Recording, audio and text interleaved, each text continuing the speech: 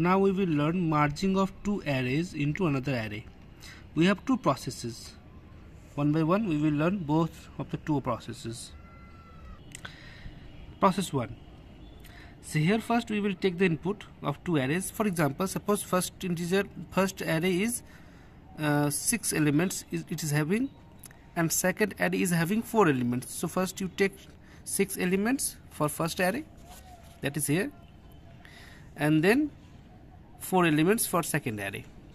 Okay, that means 10 elements we are having. That means we have to create another array, that is suppose R, where we have to store 10 elements. So we have to create 10 elements array.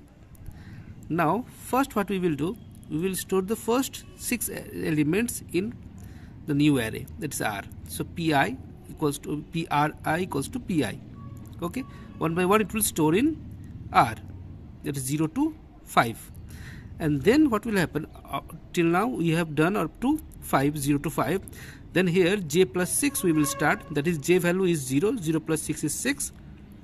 So that Q0 will store in R6, and then Q1 will store in R7, and so on it will store, and then print the merged array here, 0 to less than 10.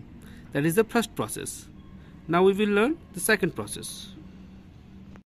So for second process we are having one formula or one function that is called array copy function, that is System.arraycopy. In System.arraycopy we have 5 different elements we have to use. That is, first one is source array. Source array means array where the values are present, index number from where the value we will store. We will start to store, copy. Okay, so that is source elements index position. Destination array, where we have to store, that is R. Okay, this one is P, suppose first one, that is R, and index number of R, that is from 0th position, and number of elements, that means how many number of elements you want to store. One example I am taking, let's see. So here you see, this is P, this is R. So in P, suppose we have some elements 5, 6, 9, 11, 3 and 2. Index positions are 0, 1, 2, 3, 4 and 5. And this one, this is 0, 1, 2, 3, 4, 5, 6, 7, 8, 9. Okay, so total 10 number of elements we can store here. That is P. So in this case, in source array and index array, how we will write? I will write System.arraycopy.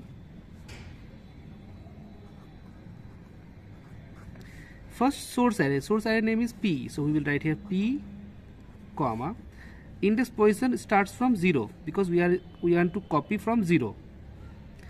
Okay, then destination is R, so we will write here R. Then here also it is starting destination is 0, so we will store 0. Now how many elements we want to copy? 6 elements, so we will write here 6. So automatically all the elements will store here one by one, that is 5, 6, 9, 11, 3, 2.